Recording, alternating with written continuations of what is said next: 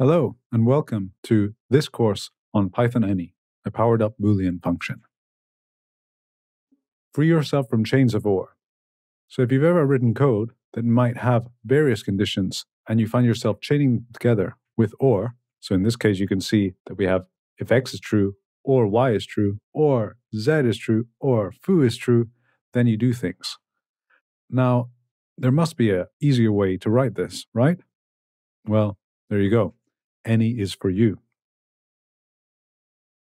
Another way that any can be extremely handy is with eliminating unneeded for loops. So say you had this list of students that represented whether they passed the test or not. You have 3 false and 1 true. How you might approach this is you would have a sentinel value or a flag value called any pass, and you set that to false at the beginning. Then you create a for loop that goes through each student and checks if a particular student is true. If it is true, then you can set that sentinel value to true, which indicates that there has been one student that has passed, and then you can break out of the for loop because you don't need to check anymore. And then you can finally check at the end of your for loop that if any pass is true, then you can do things because at least one student has passed. However, with the any function, you can write all this code like this. More on that later. You're going to cover a bunch of stuff in this course about any, from its basic usage to how to eliminate or deal with long OR chains. You're going to learn about how to use any with list comprehensions, which is a very powerful feature. You'll learn about the inverse, not any. You'll learn about how any evaluates values that aren't explicitly true or false.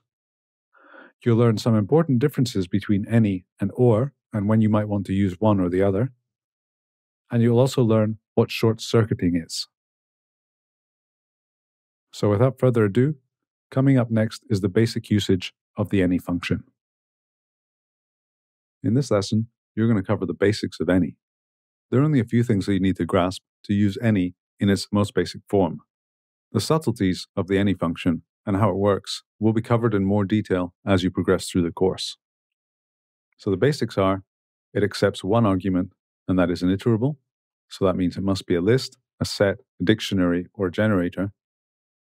And it returns one Boolean value. That is, it must be true or false. To illustrate, you're going to look at this fictional situation of a list of cities or selection of places that may be hotspots or not. And you're interested to know whether any of these places are hotspots. As you can see, this data has one true value.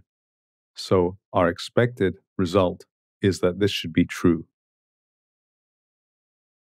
The first example is a list. There is just one true value. And the way you use this is you call the any function, which is built in, so you don't need to import it or anything. And then you just put in this variable, which in this case is a list, so it's valid.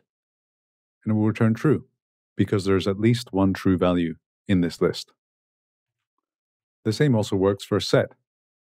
So now we're overwriting the isHotspot variable with this new set, which has the same values. In this example, using a set doesn't make much sense because a set can only have unique values. So now it's being condensed to false and true. That said, you can still use the any function on it. And since there is at least one true value there, it will return true. This is also true of a generator, which is indicated by the normal brackets. This will return true, again, because there is at least one true value in this generator. And there you have it. That's the basics of using the any function. It accepts one iterable, and it returns one Boolean value. Next up, you're going to learn how to manage many OR conditions. In this lesson, you're going to learn how to manage many OR conditions, or that is, how to avoid using the OR keyword and instead use any. To do this, you're going to learn about how to put Boolean values into iterables, or variables into iterables. You're going to learn about the iterable unpacking operator on how this can be very useful in these situations. And you're also going to think a bit about how to avoid this situation in the first place. The task you're faced with is that you've reached a spot in your code in which you have all these variables, and here the values are shown. So perhaps it is that you're trying to visit somewhere and you're evaluating whether a particular location has any of these attributes, whether it's nice, it's near, whether it has family. This place doesn't have very much, but it does have family, so it might be worth a visit. You'll also note that good weather is in a list, and this is where the iterable unpacking operator will come into play.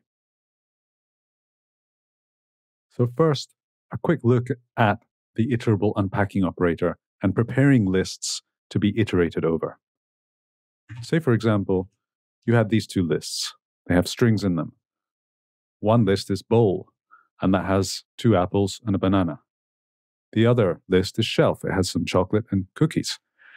So these are all strings, and you want them to be in a list called bag. So you can imagine you're packing your bag and you want all these things in your bag.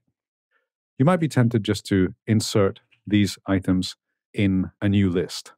However, what that creates is a 2-dimensional list.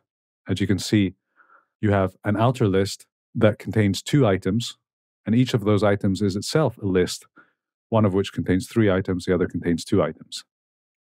You can iterate over the outer list, but that will only return the list. It won't return the actual values.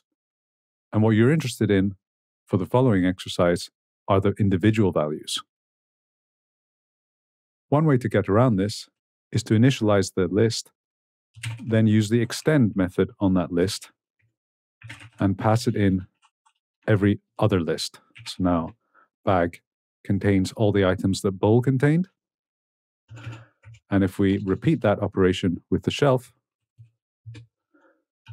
then we have a 1-dimensional list with all the values that is ready to be iterated over. What the iterable unpacking operator allows you to do is to write this all in one line. It is just syntactic sugar, which means it just makes things easier to read or easier to type. So there's not as much code to go over. So start by initializing the bag variable again. You initialize a list. And then within that, you use the 2 lists. However, instead of just executing it like this, in front of each list, you put the iterable unpacking operator. And now, when you look at bag, it will be complete and flat, which means just 1-dimensional with all the items, and it's ready to be iterated over. So back to the example at hand. If you remember, you have all these variables that have Boolean values within them. And what you're looking for is a way to analyze all these variables and return a true value if any of these values are true. As you can see, has family is true, so you can expect a true value. Also note that good weather is a list, however, so you're going to need to take that into account while you're building the iterable that you're going to feed into the any function. Now, it's not ideal, but the way that you would do this, being in the situation that you have all these variables, is by initializing a new list and inserting all of the variables manually. You'll note the iterable unpacking operator before good weather to make sure that this is just a 1-dimensional list. And now if you look at condition, you'll see that you have a flat list of Boolean values that can easily be fed into the any function and return true as expected. As a shortcut, you don't have to go through the stage of creating a new variable, and you can instead just call the any function and inline initialize a new list and put all the variables in there with the unpacking operator on good weather, and that will also return true. Note, there's an interesting effect here that say you don't use the iterable unpacking operator and you take out has family because that's the only one that's true. So what you're left with is a list of mostly false values, but it also contains a list that contains false values. You might be tempted to think that this would evaluate to false if you do it with any, but it will actually evaluate to true. And this is because of the way that any evaluates values that aren't Boolean values directly. So it's going through every single item in the conditions list. It's going false, false, false, false, false, false, and then it gets to a list. And it says, okay, how am I going to translate this list into a Boolean value? It doesn't look within that list. It just says, does this list have any items? If it has items, I'm going to say it's true. If it's an empty list, it will say it's false. Anyway, there's going to be more about how any and or, for that matter, deal with Boolean evaluation in a later lesson. And that's managing many or conditions. In this lesson, you put variables into a list. Now, you did this before calling the any function by creating a new variable and creating a list within that variable. But you also did this inline, skipping the variable creation step and calling any and initializing a new list inline. You also use the iterable unpacking operator to expand a smaller list into a larger list. You also thought about how to avoid the situation in the first place. It's not ideal to end up with lots of variables. You can perhaps populate a list as you create the checks, or if you still want the names of the values, then you can create a dictionary. Next up, you're going to be looking at list comprehensions and their use with the any function.